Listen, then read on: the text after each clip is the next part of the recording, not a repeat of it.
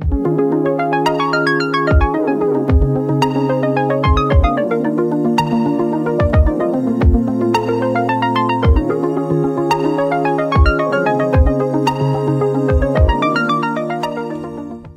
lot of people, especially new people, show up to my neck of the woods and they're wondering, what specifically can I do to improve my life? They're not looking for crazy academic theory about some esoteric German existentialism or to soothe their ego on the philosophy born out of the nihilism between some of the deadliest wars in human history. They're not looking to soothe their egos by reveling in the worst that women have to offer and getting their comeuppance, or how to rank individual men as either gods or floor mats. They're looking for concrete help, advice they can implement today to make their lives a little bit better. Focus on yourself now, today. Focus on yourself second, and third, and fourth. In fact, worry about women seventh. So what are the first 6 things you want to worry about? Well, first, join a gym. Or start going if you already joined but don't go regular. Or go back if you used to work out and stopped. Make time for it, every day. Or every other day if you have things to do. You want to get a foundation going, look up Strong List 5x5 or something comparable to just do it. Cardio, you can throw that in between if you're going every day. This is your time. Don't talk to girls, don't talk to guys, don't waste your gym hour on Twitter, just work out. And yeah, it sucks at first, but after a while, you'll start to like it. Now here's the key. It doesn't matter if you get stronger or look better after your month. Like you will, but it doesn't matter. It's the way you carry yourself. The way you carry yourself improves. It improves in a way that you won't notice, but other people will. I mean, your posture improves, your mood improves, your aesthetics improve. I could talk about all these little things that get better, but we don't have all day. People in general look for patterns. And you start to have the same patterns in how you carry yourself as attractive people do. I mean, you should, because you're becoming attractive. Second, eat well, get enough sleep. Staying up till 4 a.m. drinking beer or smoking weed is fine when you're 19 and in college studying for an exam, but you're a real person now. You're a grown boy, Mr. Geppetto. And you wake up at 5, 6 a.m. to work out. So eat real food. That's not bars, that's not shakes. Cut out on soft drinks and energy drinks and all that other crap. Limit your alcohol to social drinking. In fact, I like the Christmas party rule.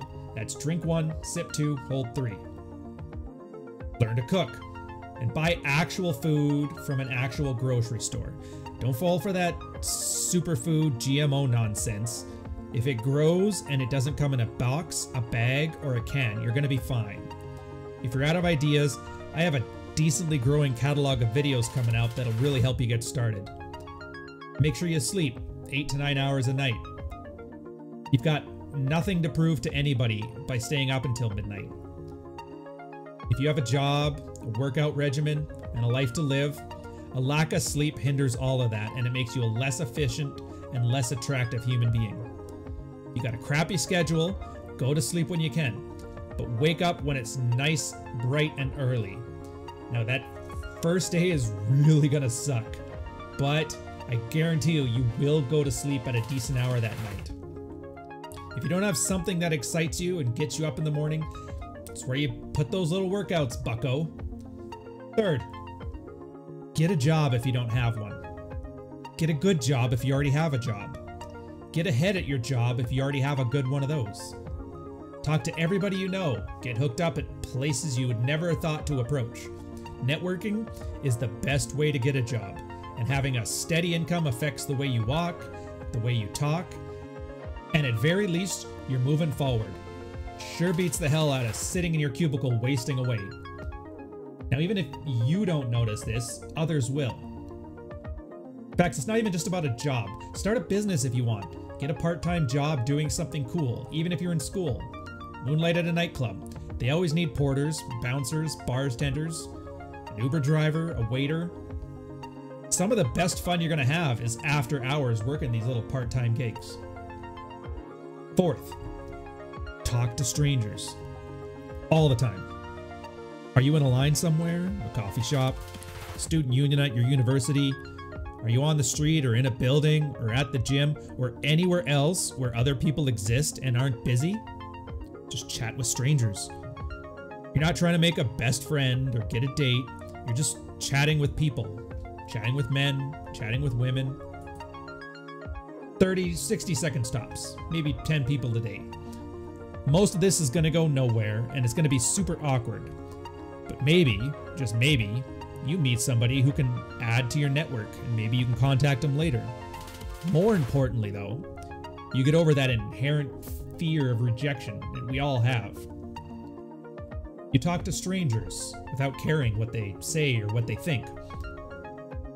It's awkward and it's stupid and it sucks and you'll look dumb and have nothing to talk about. But 6 months from now, you're going to realize that you're actually pretty good at talking to people.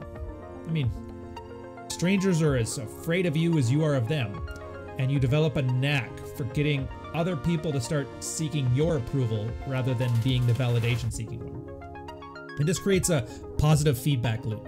You start meeting women, you start having more confidence at job interviews and business functions, social events, everywhere. You just can't help but be more charismatic. Fifth, join something. Hobby group, learn to play the guitar in a group, martial art lessons, something that interests you that's not related to your income. I mean, you need things to do besides work, cook, eat, and sleep. Otherwise, you're just boring. Be interested in something and look into it. Cooking, making soap, playing in a band, going to the shooting range, I don't care. But if you're human, you've at least been somewhat interested in a lot of things over the years. So pick something, look into it. You're not gonna live forever, you know. Sixth, learn game. Now, what is game? Game is the difference between being just friends and being friends with benefits. It doesn't matter how fit, doesn't matter how healthy, doesn't matter how successful, doesn't matter how social and how interesting you are. Women and sex is something different from all of that. If you don't know how to talk to girls in a sexual way, you're gonna die a rich, super hot, very interesting virgin who studies philosophy in your spare time. You have to learn how to treat women like anybody else. You gotta be outcome independent, talk subtly, talk sexually, handle human touch in a non-awkward way, and escalate the situation so it's a pleasant experience for the both of you. This is a learned skill. It's not something that just happens. At least not naturally the way women tell you it does. It just happens for women. For you, it's practiced. And making this happen is something very different from everything else in this list. If you have everything else without game, you're not going to get anywhere. And if you have game without all those other things, it's going to make your life a lot harder than it needs to be. And then finally, the reason you guys all came here, seventh, women. Women don't matter if you haven't done the first 6. And even then, that's on them to show you they matter. You can be happy and successful just doing the first 6 and forgetting all about women. But that's the key. If you're not happy, why does anyone want to join you on your journey? I mean, would you want to spend all your time with this miserable person? Would you want to spend your time with a person who doesn't even care about themselves? Probably not. Key point here, let them show you that they are worth coming into your life, whether it be for a night, a weekend, or a lifetime. It's on them to show you that they can be just as valuable as the other 6 things in your life. I mean, you're physically fit, or just confident in the direction your gym routine is heading. You're healthy, you're well rested. You have enough value to society at large to pull an income out of it. Probably professionally successful. You're socially adept. You have some cool hobbies and interests, and decently good about talking your way into a girl's pants. Or at least not immediately getting blown off when you ask a girl how she's doing. You've somehow, through hard work and smart dedication, you've managed to stumble into the top 30% of men. Now, if you can treat women like talking to strangers, chat with them like everybody else in a non-awkward way, you're already leagues beyond the average guy who doesn't even have the strength to walk up and talk. And when he does, it's damned awkward. You've managed to stumble in the top 25% of men. Now you're being subtly sexual, escalating via touch. That puts you up in the top 20% of men. And then by not caring whether you're turned down or not, and moving on to the next girl, like the one who just took a dump on your approach doesn't count, put you in the top 15. Being fit, successful, socially adept, and interesting, on top of good game, you've stumbled into the top 10%. Top 10% gets a girl every weekend. Maybe not every single girl they approach, but by the end of the night, you'll have a friend with benefits. Maybe two. I mean, this comes after months, maybe even years of hard work becoming worth a damn. The key, though, is to be happy without women. If you're fit, successful, socially adept, and in possession of useful, interesting skills and hobbies, you should be able to have a decent life without women. And women would rather line up to be on the gravy side dish of your awesome life than the main course of a loser. As always, I want to give a heartfelt shout out to all the guys on my Patreon. Go check it out, links in the description. I give these guys some advanced content, access to all the back library, and just generally whenever I can show them some love, I do so. Also, feel free to come on Saturdays, 9 to 10 a.m., where I'm with Carl from Black Label Logic, and we talk about all kinds of sexual strategies on Red Morning. Afterwards, you can always check out the Red Man group, where I'm with Rollo Tomasi, Donovan, Carl, and myself, plus who knows who else.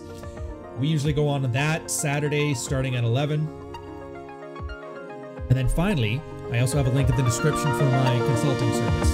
So for guys who are in a marriage where perhaps they haven't had the sex life that they thought they would, or are in the process of possibly in a real rough patch that may end in divorce, or even just a guy in a long-term relationship that wants to make sure he leads with the best foot forward for the longest, happiest life he can. Link to both of those are in the description. And with that, thanks for listening, guys. Catch you later.